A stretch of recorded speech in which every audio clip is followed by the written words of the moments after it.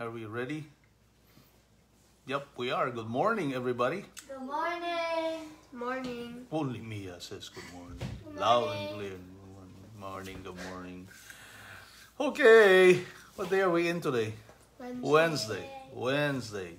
August 12, 2020. It's Wednesday.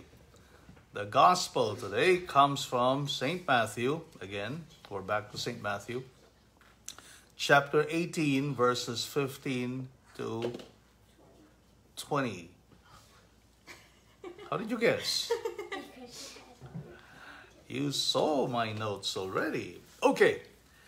So let's read it. It's important to read the whole gospel today because so you can see what I'm going to explain to you. Okay? So Jesus said to his disciples, if your brother sins against you,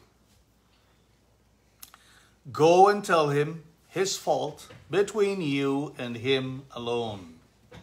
If he listens to you, you have won over your brother. If he does not listen, take one or two others along with you, so that the very fact may be established on the testimony of 2 or 3 witnesses. If he refuses to listen to them, meaning to you and to your witnesses, if he is still really stubborn and doesn't want to listen, tell the church. If he refuses to even listen to the church, then treat him as you would a Gentile or a tax collector. Amen, I say to you, whatever you bind on earth shall be bound in heaven, and whatever you loose on earth shall be loosed in heaven.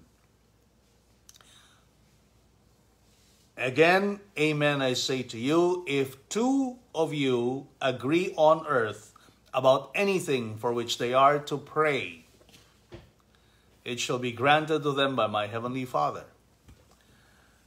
For wherever 2 or 3 are gathered together in my name, there am I in the midst of them. So, there are 3 things in this gospel reading today.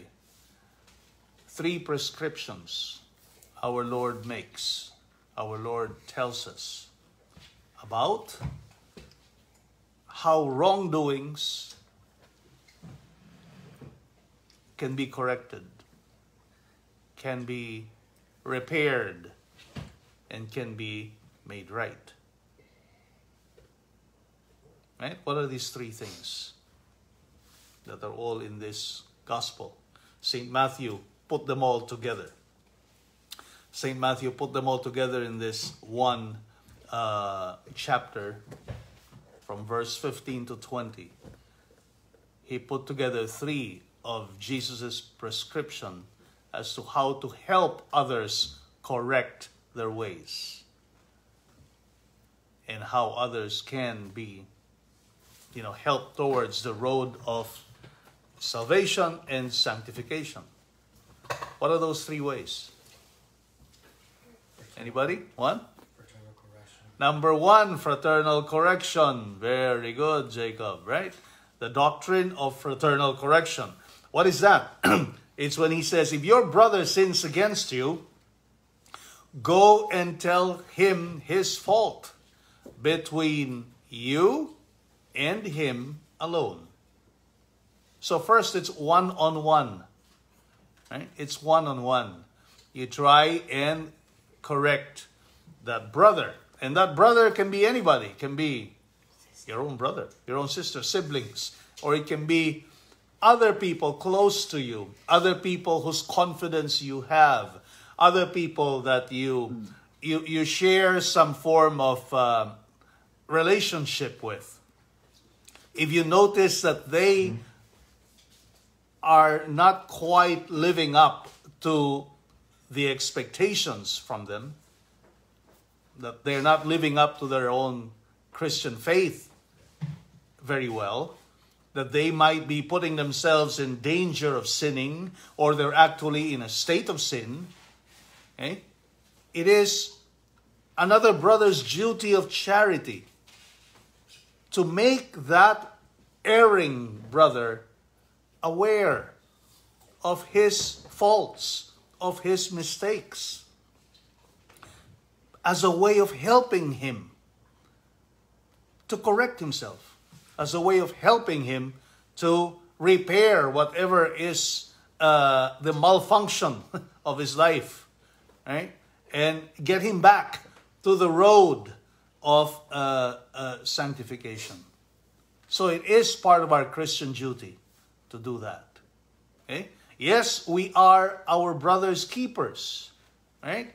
Remember that other parable where this person asks Jesus, "Am I my brother's keeper?" You know, or was that Cain? I think that was Cain's question to God when God was looking for Abel, right? And he questioned God and said, "Why are you looking for him from me? Am I my brother's keeper?"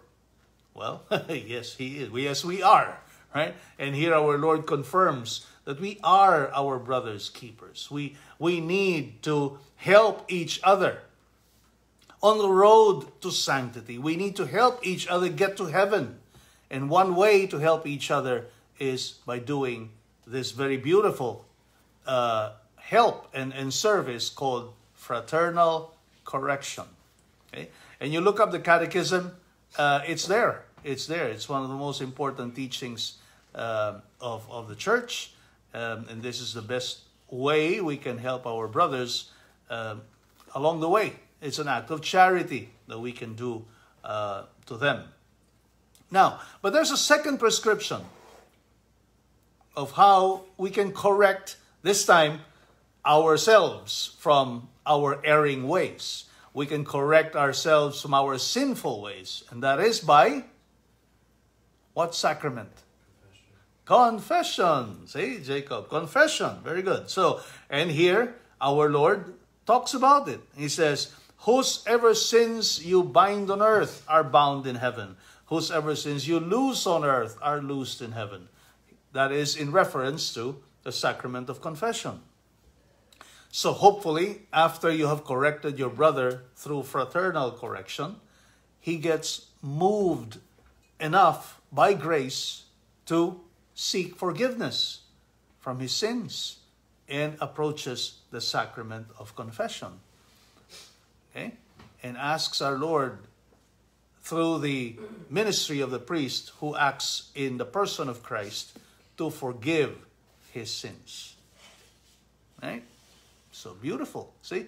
You see, it is only in the Catholic faith where you can ever experience actual forgiveness, where you can ever experience a sort of assurance that Christ actually forgives you from your sins.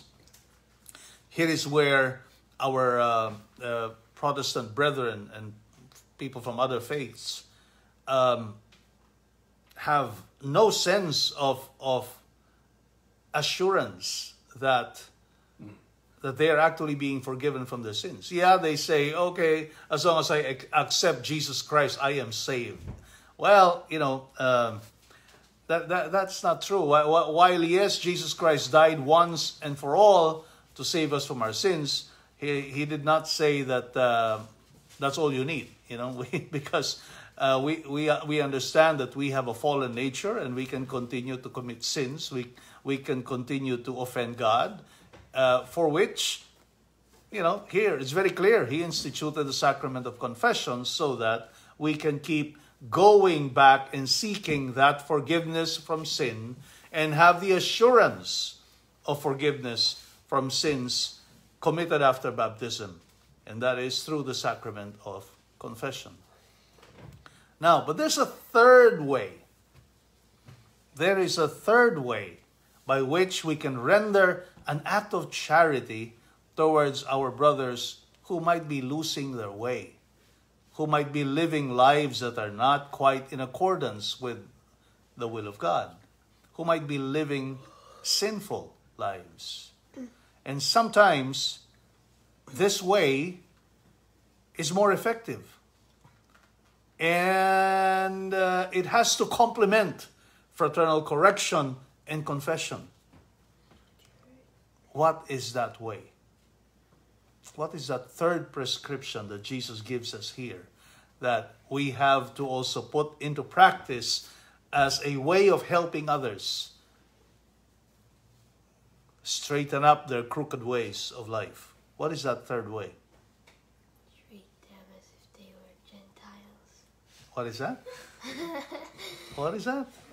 Treat them as if they're Gentiles. No. Chevelle, prayer. Prayer, of course, prayer. Okay? Now, here's one thing we have to realize. People need grace in order to correct their ways. People need supernatural help. Okay? We cannot hope to change our ways just by our own efforts, just by our own sheer brute force or insistence on trying to change. Well, while that willpower is necessary, while that effort is necessary, we have to understand that since we are dealing with a supernatural reality, we are dealing with the effort to try to become saints. Well, we need supernatural help to achieve that. We need the grace of God to achieve that goal. Brute force alone is not going to cut it. Okay? Our sheer willpower alone is not going to do it. We need the grace of God. And that means we need to keep praying for other people, for those people who we want to help towards a road to recovery or towards a road away from sinfulness and back to the path of sanctity. We need to pray for people. And sometimes we forget that. Okay? Sometimes we get frustrated over seeing that people are not changing. That even people who are closest to us, people who are part of our own families, people who are dear to us, we could sometimes not stem the grief of seeing their sinful ways, of seeing them live life far from God. And sometimes we feel helpless because we could not correct them, or we have tried correcting them, but they still don't care. Sometimes they're far from the sacraments, so they don't go to confession. So what's the next best thing? The next best thing is to pray. And let's not pray alone. Our Lord says here, if two of you agree, two of you at least, agree to pray for something. Look at the guarantee Jesus says. It shall be granted to them by my heavenly Father. Okay? If at least two of you, better if there are more of you, praying for the same intention, praying for a brother, a sister, who needs to correct his or her life, praying for a person dear to you, who needs to straighten up and get back to the road to God and sanctity, we need prayer. We need grace. We need God to be part of the solution. We cannot do away with God. We cannot think that, I'm so persuasive. I'm good with my words. I'm going to correct this brother of mine. I'm going to correct this person. Because I am I am the best influencer who can change him. Guess what? It doesn't work that way. It doesn't work that way. If we want real change, deep change, lasting change to happen in people, we need to pray. We need to pray for them. And the more of us praying for that one person, that we want to change, then the better it is, because we have the guarantee of Jesus here. God is going to grant them. My Heavenly Father is going to grant what you pray for.